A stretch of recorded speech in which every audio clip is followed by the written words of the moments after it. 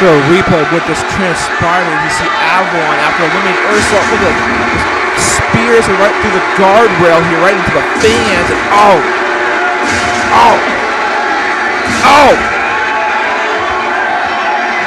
just that there alone, Vaughn's actions is now eliminating Ursula Arellano from this matchup.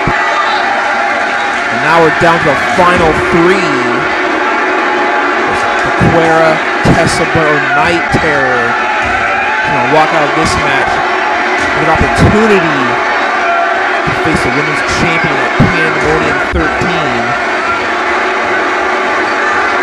It's hard to imagine that, even years ago, no one ever would have thought that UWA would be around long enough to even make it to Pandemonium 13. And here we are, folks, a few more months away. The whole incident involving Tessa, involving Vaughn and Ursula Arellano. I still just can't even wrap my mind around as to why Vaughn would come out here and just go after Ursula Arellano for. Oh, they go closer, closer. Oh! Coast to coast, dropped it by Tessa Blair on the Aquera. You gotta ask yourself, what moves can Tessa Blair not do at this point? Have you ever seen anything humanly possible from Tessa Blair's repertoire and moveset? Oh, spin up power. We've seen a lot of back and forth and back offense between these three double X's here. Now to the three double X's that last to the very end is obviously it's going to take a lot just to eliminate them, throw them over the ropes, but now it's crunch time.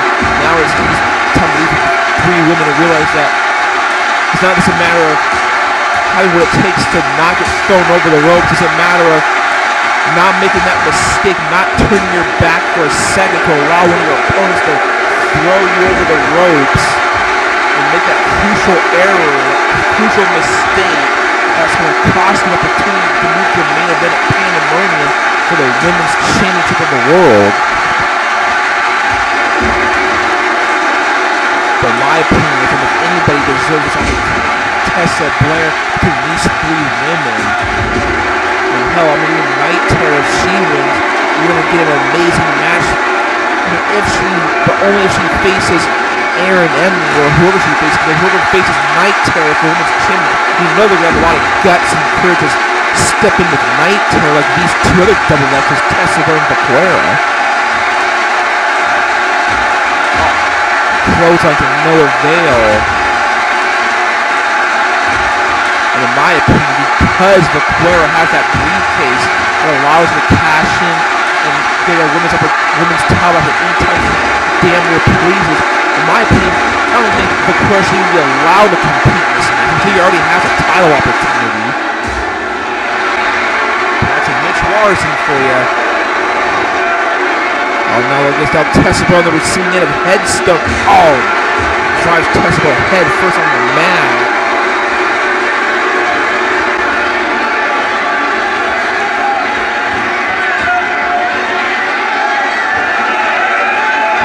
It's a damn shame that,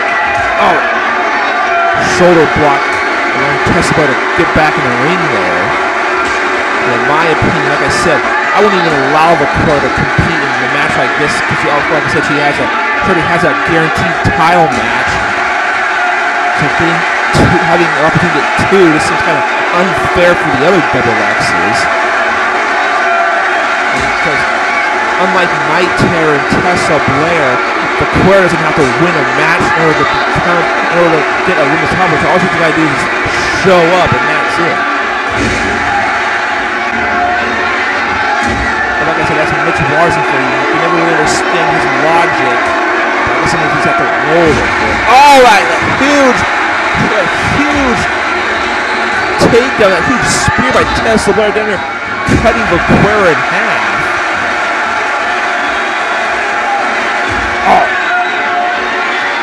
Oh, look at that. Almost looked like Night Terror, like her own version of Broly's garbage disposal there.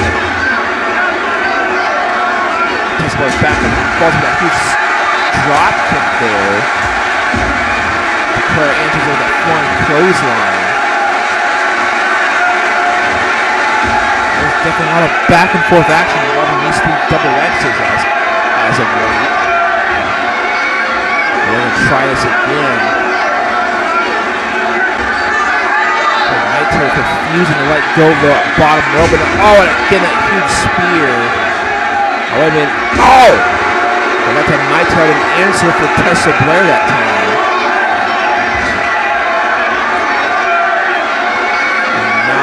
Night Terror going to focus on Tessa Blair and eliminate her here. But Tessa Blair going to get back out of harm's way. Oh, I guess Night Terror's not done it. He's going to try it again.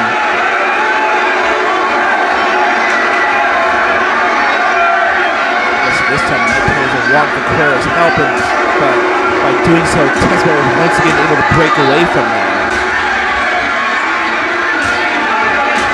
Shots. Oh, huge choke slam by Night Terror. And now Night Terror to gather some of the strength from the ether here. From the shadow realm, as he calls it. Tessa Blair kind of eliminate the crowd. Oh, wait a minute. Oh, wait a minute. Oh, my. Wait, but Night Terror eliminating both the Quera and Tessa Blair simultaneously. Oh, let's see some of the action in the replay here. Let's see how this is how Night Terror was victorious. Eliminating both Tessa Blair and the Quera by herself. Huge royal winner, Night Terror. But whether you like it or not, Night Terror victorious here this evening. Being a sole survivor, coming in at number 8, surviving all 1,400 double X's to get the huge win here tonight. And now she has that golden ticket, that one-way ticket to that very show right there, Pandemonium 13 in Chicago, the grandest stage of them all on May 5th. Night Terror pointing up to immortality. Now that she has an opportunity to face the women's champion on the grandest stage of them all. Because whether you like it or not, Night Terror has sealed her fate with 1 tonight. Now she's going to be facing the champion at Pandemonium 13 in Chicago in Soldier Field on May 5th of this year. Folks, we're on the path to Pandemonium here at Square of Despair. But this is not our last season. This is not our last one. We're just getting started. The next time we're on CBD, our last CBD before Pandemonium, it's going to be Love at First Fight in the American Airlines Center in Dallas, Texas. Love at First Fight, where all the double X's and Superstars of UWA are going to show might display their love, the master of their craft, and do whatever it takes to survive the path to Pandemonium. Because folks, at Love at First Fight, it's the crossroads. It's when those will decide if they want to be on the path to Pandemonium or do they choose the path to damnation. Only the strong-willed will survive Love at First Fight. Coming in March, folks, don't miss it. Live on CBD in March. Oh, wait a minute. We're backstage once again with Alpha Omega. Wait a minute. Wait, that's Jane Rippin and Rich Rubin of the Diamond Club. They're supposed to be here trying the Square Square match up next, but they got to have their hands full with Alpha Omega. And we saw earlier tonight what Alpha Omega did to the Sultans of Wrestling. Oh, just throwing Rich Rubin into the air like that. That's a damn shame. I mean, this goes exactly what Alpha Omega were saying earlier today. They were going to systematically destroy all the tag teams until there was nobody left. So the question is why are they doing this? Oh! Rich Rubin trying to fight back the Enigma here, but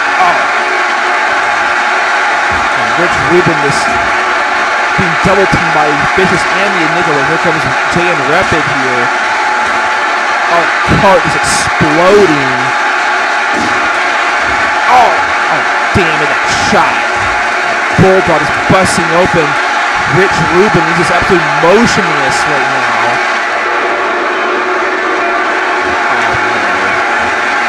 Oh, tombstone. Look at this vicious. The Enigma Tag Team Champions laying waste now to the Diamond Club. That's a damn shame. I guess mission accomplished for Alpha Omega here this evening.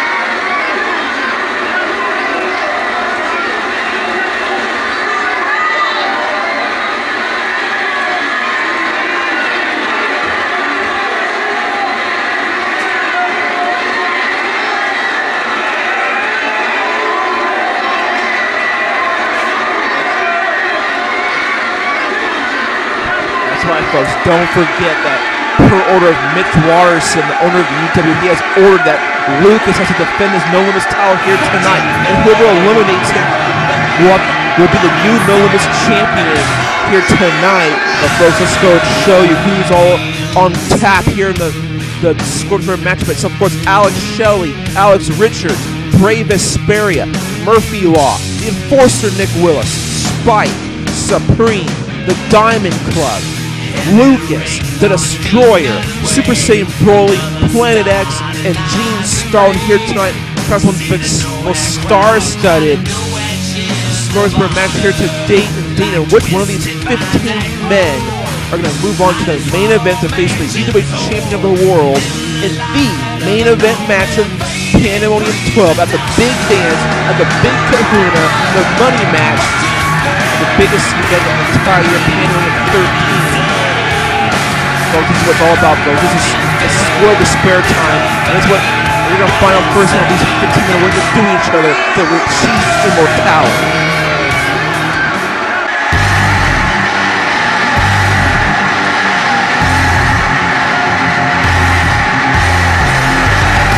Ladies and gentlemen, it is now time for the Square of Despair match featuring the top 15 superstars of the UWA. Introducing first, the man that drew number 1. Tonight, this man is looking at Square of Despair is the launching point to return him to the grandest stage of them all, Pandemonium. An opportunity to win back the most coveted prize of all. Hailing from Heathen's Road Temple, he is the master of the Kimwanian Cycle and the Kimwanian Destroyer.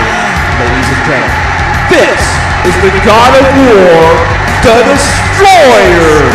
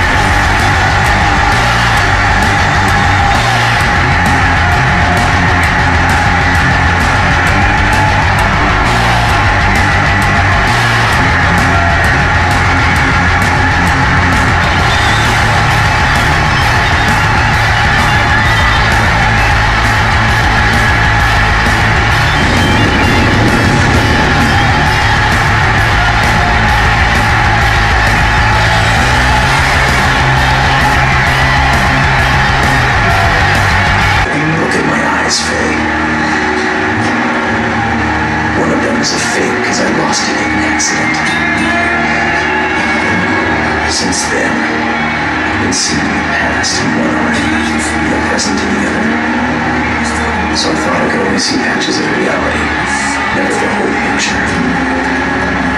I felt like I was watching a dream I'd never wake up from. Before I knew it, the dream was all over.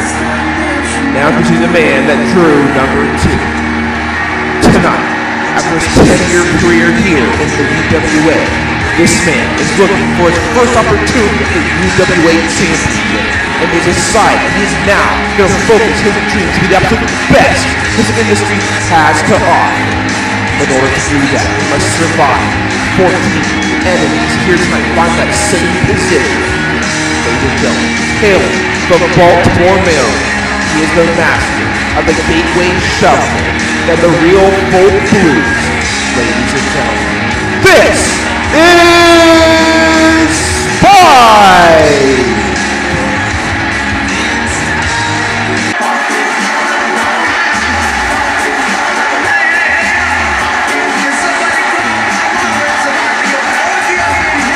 Now to the man that drew number 3. After a long, momentous return at Claim to Fame, he's been gone for almost a year and a half. This man winning 3-game championship gold. Ladies and gentlemen, he is one half of Bravest Spirit. He is the master of the banging double D's and the glimmer of heaven. Ladies and gentlemen, this is R to the Aiden, Raven!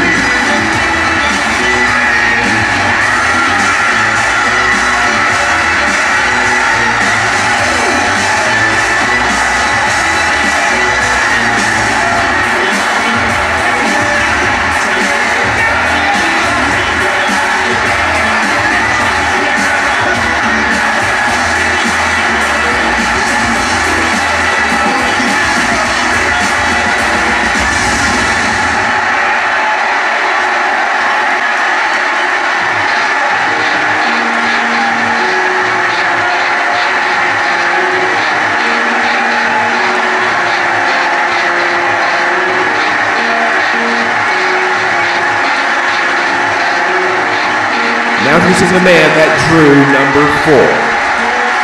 Tonight, he is looking not just once again to want to the main event at Pandemonium, but to survive individuals who are looking to claim his spot. He is the first ever Full House champion in UWA history. He is the master of the Outlaw Stars Smash and the Galactic Lady Line. Ladies and gentlemen, this is the Outlaw Star himself, Gene Starwin.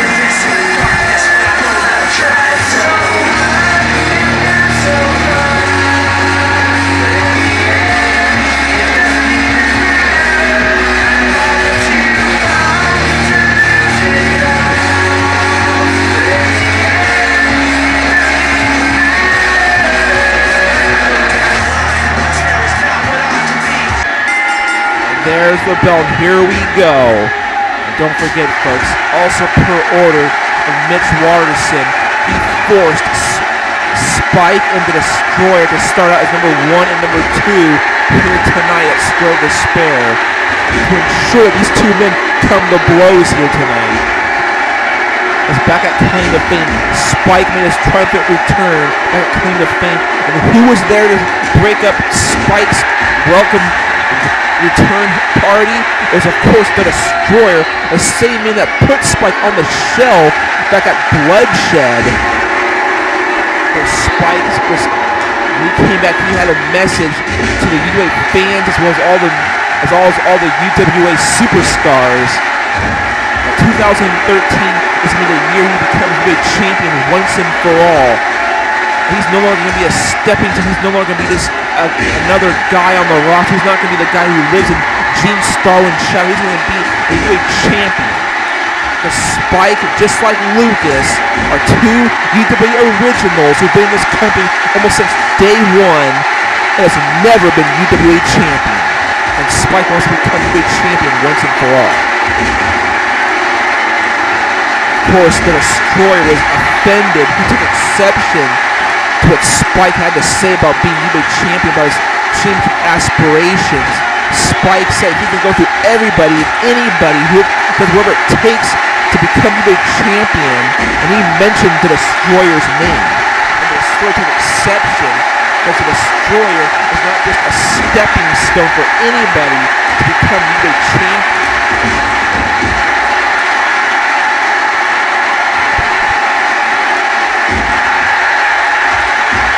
Of course, at Claim to Fame, Spike and the Destroyer, they both came to blows.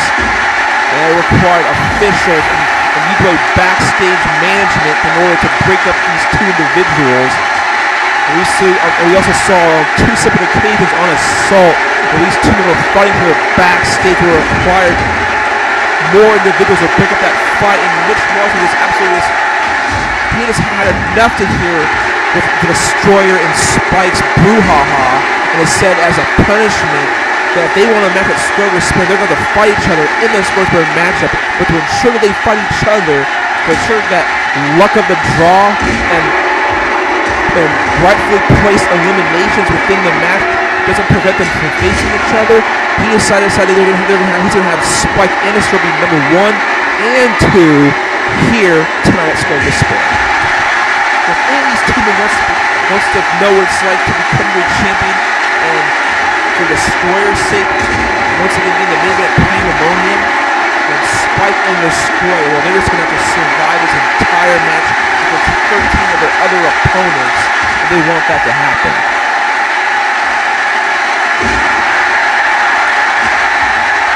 And the Destroyer was in no time going after Raven here. Of course, Raven saw him make a 1.5 year triumphant return back at Claim to Fame, back in that tag team elimination gauntlet matchup. And we know Brave Despair, they've been looking. They want to once again reclaim those tag team championships. Oh, look at this. Oh my, that huge Kimwanian cyclone on the Raven.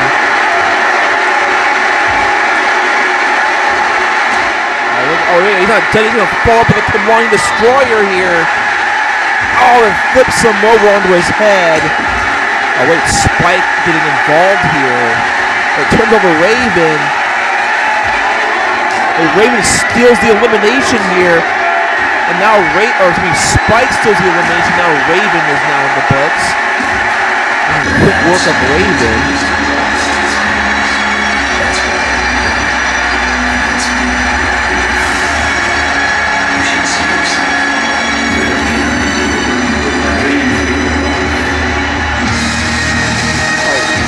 And this doesn't make any sense.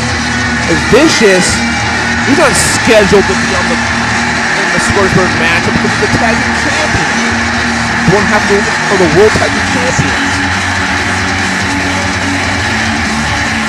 Well, you don't think, well, it could be possible that because Alpha Omega eliminated, just took out of the picture, brutalized both the Sultans of Wrestling and the Diamond Club. You don't think Nick Waters is allowing Vicious to compete here tonight? What's coming out here? Wait, I'm receiving word in the headset right now. Wait a minute. Wait. That rumor is indeed, that speculation is indeed true. And Vicious, I guess, is taking the place of JN Rapid. No thanks to what this man and his part of the Enigma did. Seriously, folks, we need these damn answers. Hopefully, Mitch Washington is listening to this. Hopefully, you the managers listen to this. Hopefully, all you guys in the locker room are listening to this. But somebody needs to find answers as to why Vicious and the Enigma, not only why are they tag team partners, but why are they targeting all the tag teams here in UWA? And they're not just targeting them just to beat them up. They're targeting them to lay them to waste. And we can just assume that based on what they just did to the Sultans of Wrestling and the Diamond Club here tonight. I mean, obviously Alpha Omega is here to leave some sort of valuable statement on the entire roster. Oh! And you all recall what Alpha Omega did to Brave Vesperia after they won the match but not claim to fame. No surprise here, Vicious going right after Spike, the real Vicious. And Steve starting that huge corkscrew. And folks, this isn't the first time we've seen Spike and the Destroyer meet each other in the Squaresburg matchup. As a matter of fact, both these men met each other in the Squaresburg matchup. In 2011, of course, both these men moved on and faced each other in the main event at Pandemonium 11 that year. Don't forget, believe it or not, 3 of these 4 men in the ring here, Gene Starlin, Spike, and Destroyer, were all part of that faction, Warriors of the World, that formed together right after Pandemonium 11, which eventually died out by claiming the fame of that year. Spike, Gene Starlin, and Destroyer, all 3 of those men, they're not strangers, that's for damn sure. They all know each other quite well. But I guess the Destroyer, he's throwing out that history of being Spike had just because he took exception to what Spike said.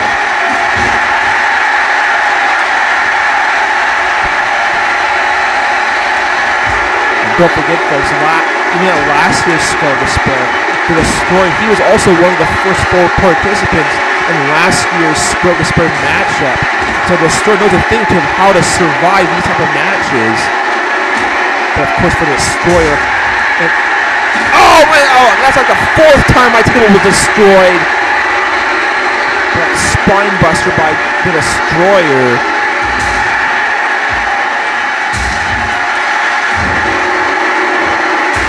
Last year's Square of Despair, the Destroyer, he had that surprise defeat by Lucas.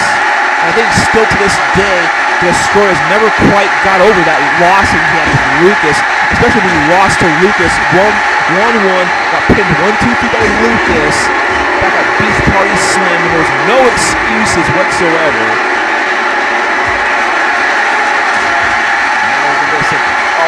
Destroyer here. The spear descent to the guardrail on the outside. And he's going to go up top rope. And oh my!